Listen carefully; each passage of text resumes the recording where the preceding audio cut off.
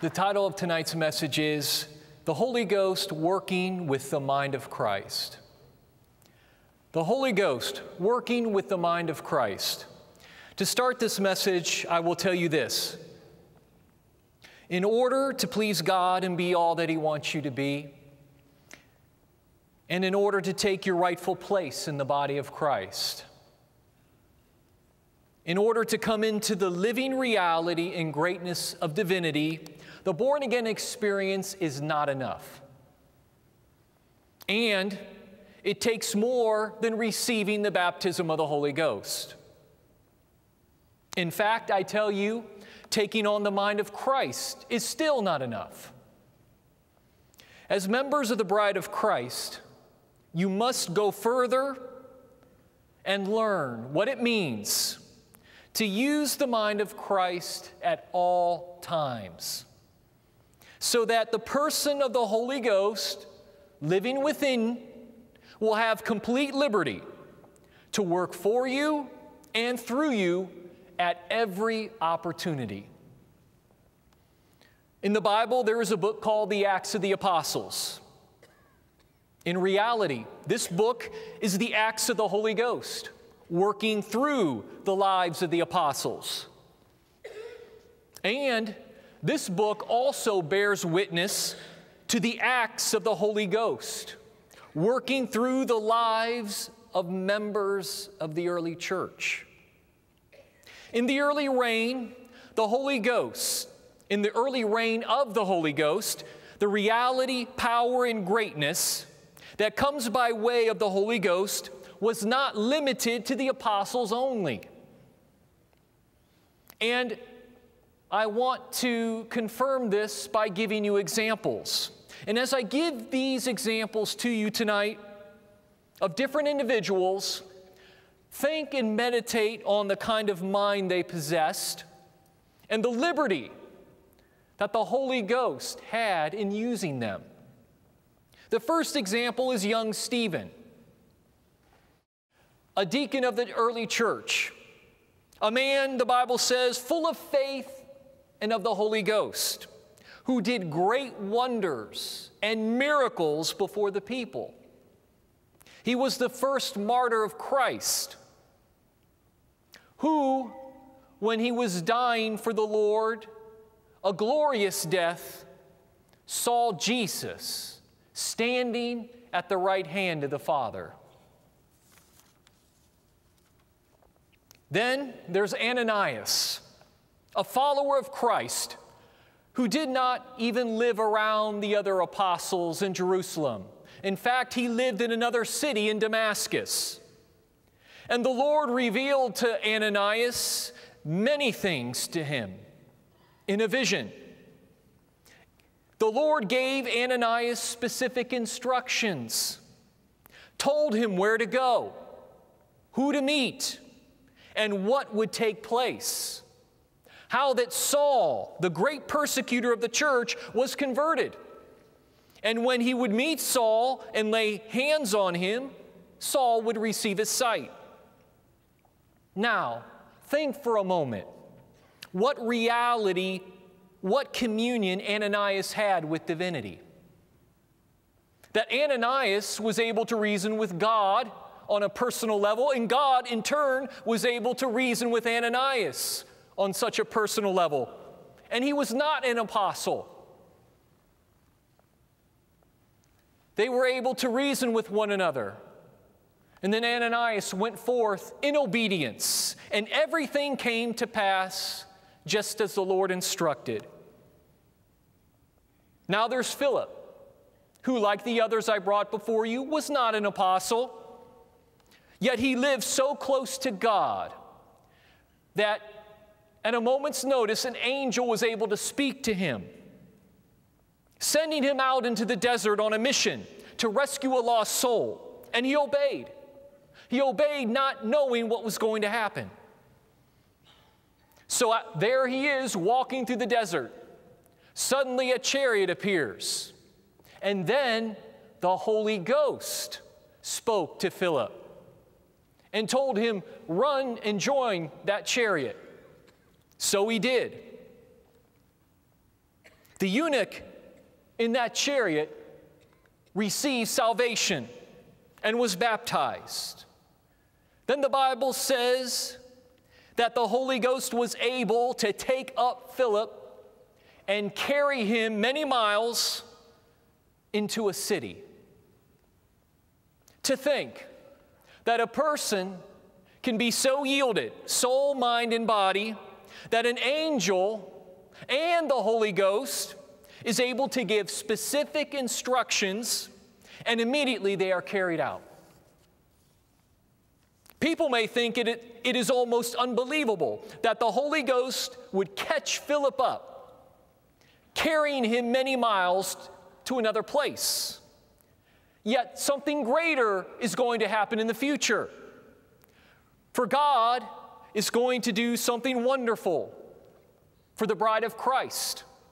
For she will be caught up not into another city, not into another nation. She will be caught up all the way to heaven from earth. The Apostle Paul wrote in the book of Ephesians that people would be raptured according to the power that worketh within them. That power being the power of the Holy Ghost. The Holy Ghost is a person, identified as such by Christ. He was sent to earth by Christ to live and dwell in holy, sin-free temples of human clay. 1 Corinthians chapter 6, verse 19. What? Know ye not that your body is the temple of the Holy Ghost, which is in you, which ye have of God, and ye are not your own. And ye are not your own. Jesus walked this earth just as we do. And he came under subjection to weak human flesh just as we are. He endured all the trials and temptations, all the tribulations and persecutions that children of God are subject to. He understood the adversity they would face in life and the help they would need to be an overcomer, just as he was. Unfortunately, for most of the church age, Christians have lived far, far below their privilege, because the baptism of the Holy Ghost for so long has been neglected or counterfeited. Many have denied the experience of receiving the Holy Ghost. Others that may have believed in this heavenly experience did not place the proper emphasis on receiving the baptism of the Holy Ghost. For they considered the Holy Ghost baptism as optional, when in fact Jesus declared that the Holy Ghost baptism is an absolute necessity. John's Gospel, chapter 16, verse 7, Jesus speaking, "Nevertheless, I tell you the truth. It is expedient for you that I go away. It is necessary for you that I go away. For if I go not away, the Comforter will not come unto you. But if I depart, I will send him unto you." Shortly before Jesus fulfilled the plan of redemption and ascended back to heaven, he gave his disciples, his followers, special information and instruction, which can be found in St. John's Gospel, chapters 14 through 16. He told them about the Holy Ghost and laid out the many purposes that the Holy Ghost would serve in those he dwelt in. Jesus received the Holy Ghost at the River Jordan when John the Baptist baptized him in water. So I ask you, if Jesus received the Holy Ghost, why would any person claiming to be a follower of Jesus be so foolish, arrogant, or negligent to believe that they do not need the Holy Ghost, when the one they claim to follow received the Holy Ghost? If a person truly follows someone, they will pattern after the one they follow. Over the years, many people, many good Christians that have received the Holy Ghost would still come up short in their relationship with Him. Because after diligently seeking and yielding completely to receive Him, they proceed no further. In other words, the yielding ceases. They would allow self or the devil to convince them that the baptism was enough, that they had arrived. Well, I tell you, learning to surrender your tongue to the Holy Ghost is not sufficient. For once He comes into your life, you must then learn to surrender your mind to Him. You must learn to surrender your will to Him. And the only way that will happen is when you surrender your time to Him. The truth is, the baptism of the Holy Ghost is not the end of your spiritual journey in Christ. It is only the beginning. The beginning of a process. The beginning of a transformation making you just like Jesus.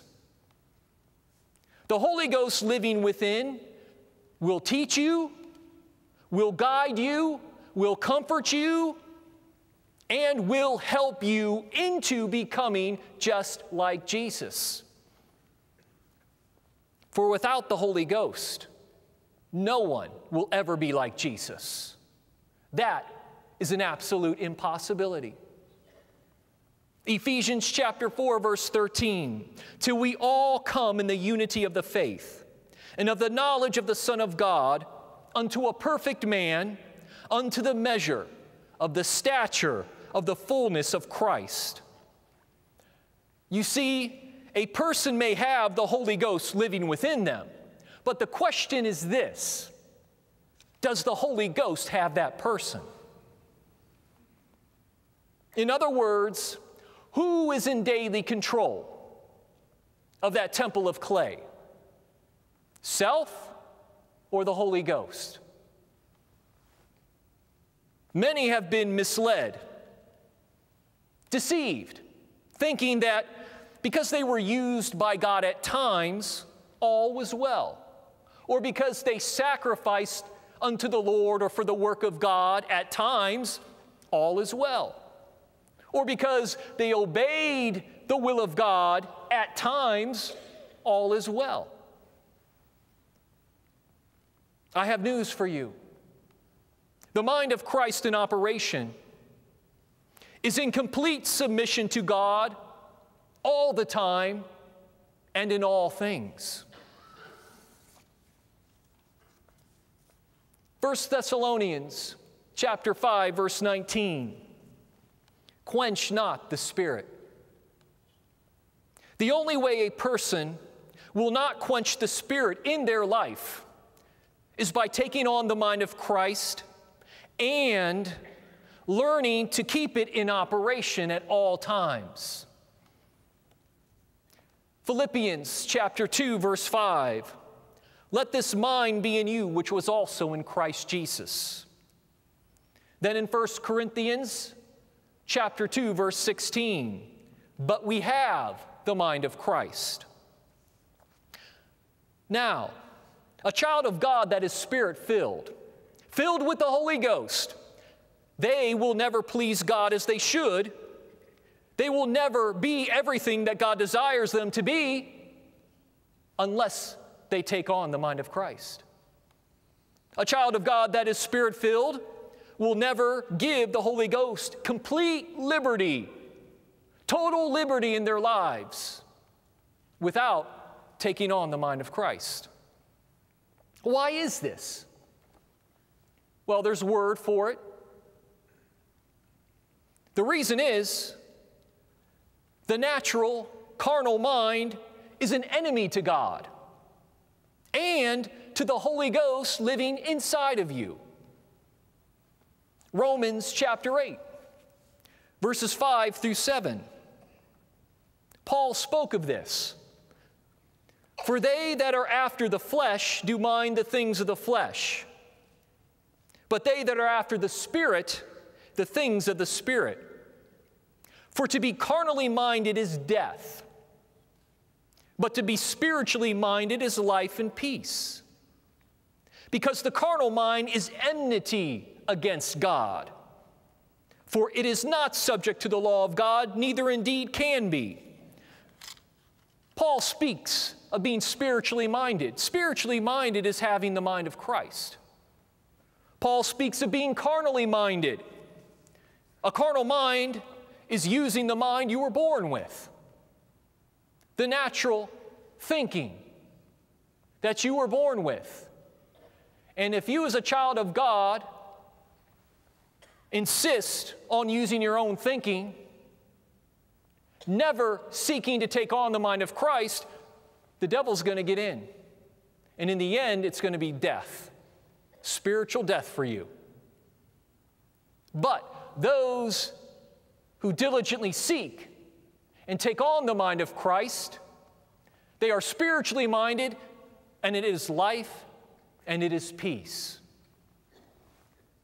Child of God, if you have not taken on the mind of Christ in its fullness, whether you realize it or not, you have a major stumbling block between you and divinity. Because the thinking of a carnal mind is something that the Holy Ghost will not and cannot work with. For the carnal mind works against the will of God, completely or in part. And this is where deceit comes in. Christians thinking they're okay because they obey the Lord in part. The carnal mind can do that. But it will not, it cannot obey the Lord in all things. The carnal mind, again, will not obey God in all things. The carnal mind gives the devil liberty to work against you in your thought life, making your mind his personal playground. So if you're an individual serving the Lord and you struggle and you struggle and you struggle with mind battles, and your mind is a constant battlefield all the time, no matter what you do, it just seems to be that you can't be free. You know why you're not free? Because you're using the natural carnal mind. The carnal mind produces doubt, fear, and despair. The carnal mind produces envy, jealousy, and pouting. The carnal mind easily yields to anger, hurt feelings, and strife. The carnal mind easily yields to gossip, ego, and all kinds of lusts. And if any of this is working in you, if any of this constantly troubles you on and on and on, and it seems to be you just can't get free, it's because you're using a carnal mind and not the mind of Christ.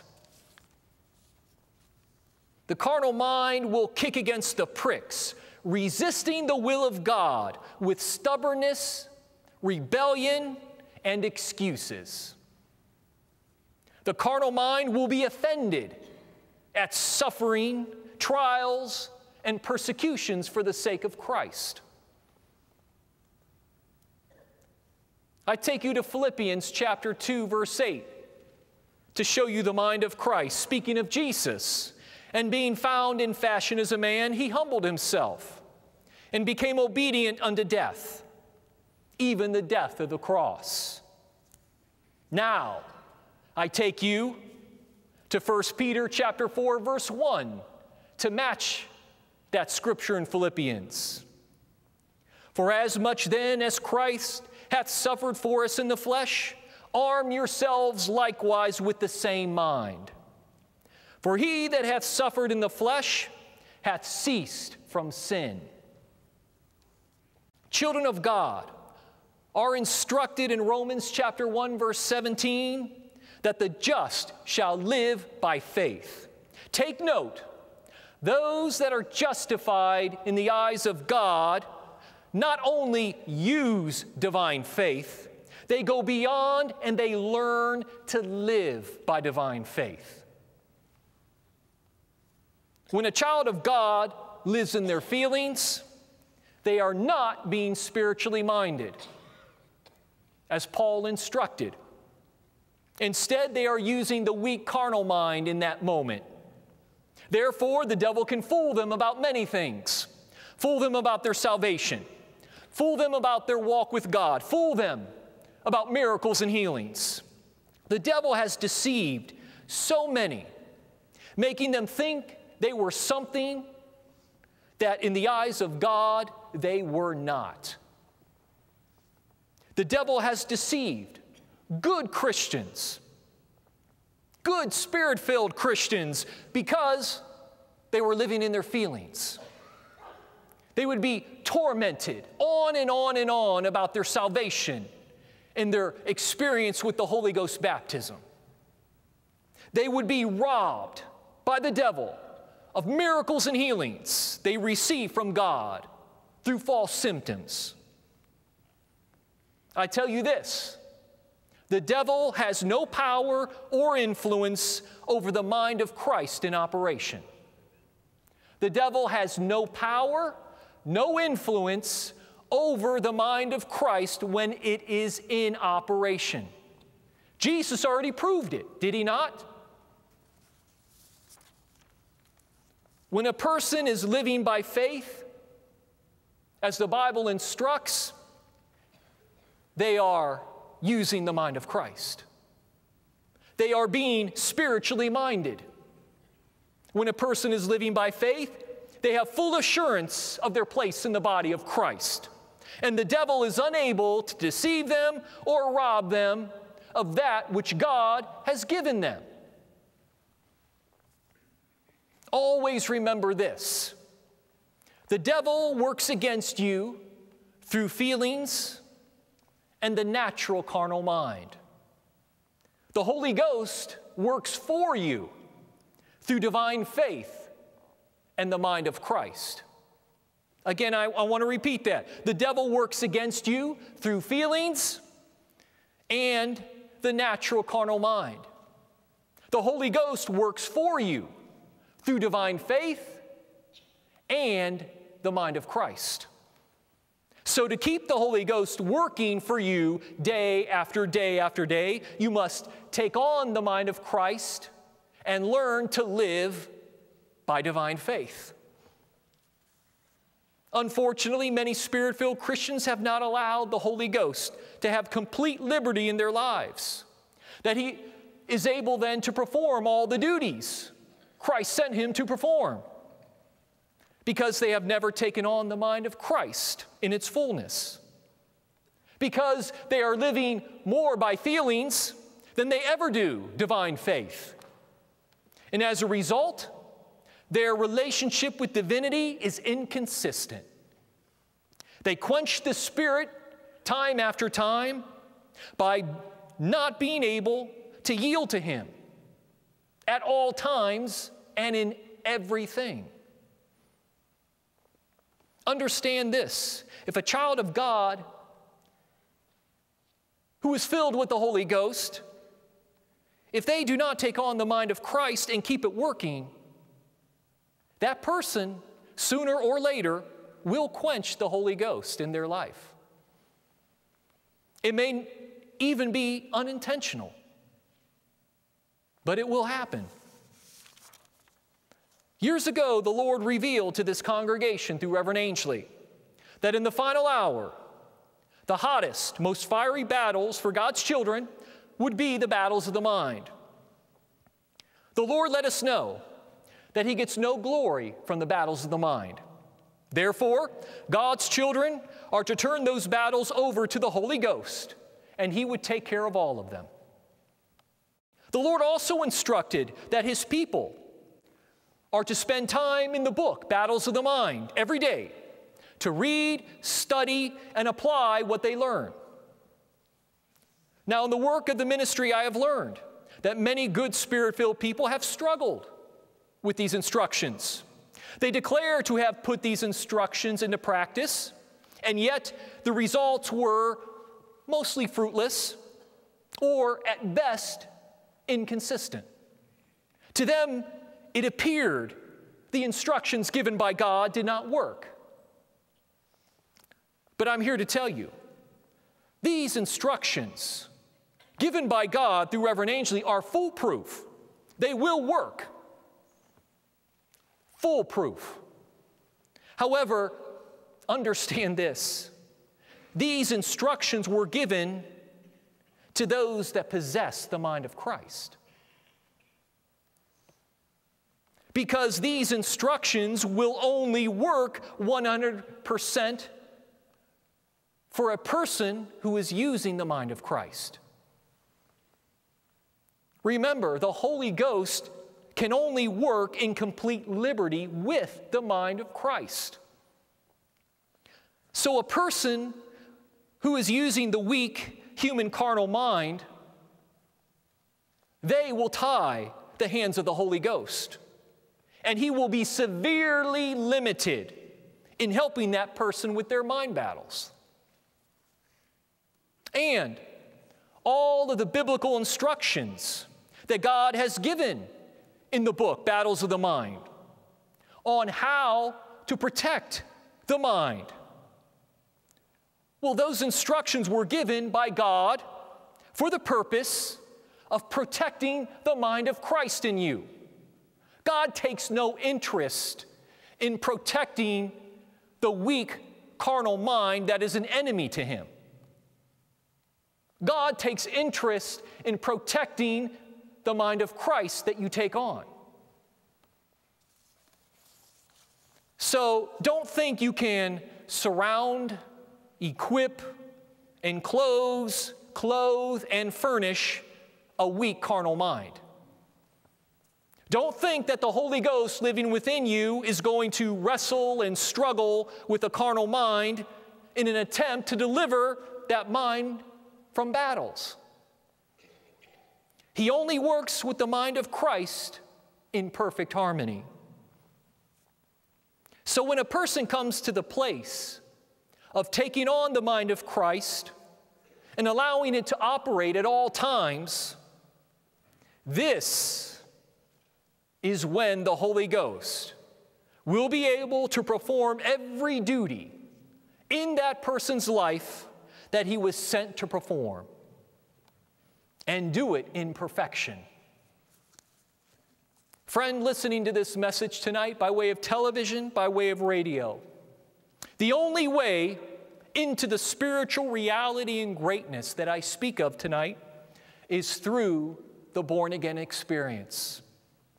That is, being set free from all sin and unrighteousness, being made a brand new creature in Christ through the power that's in the divine blood of Jesus.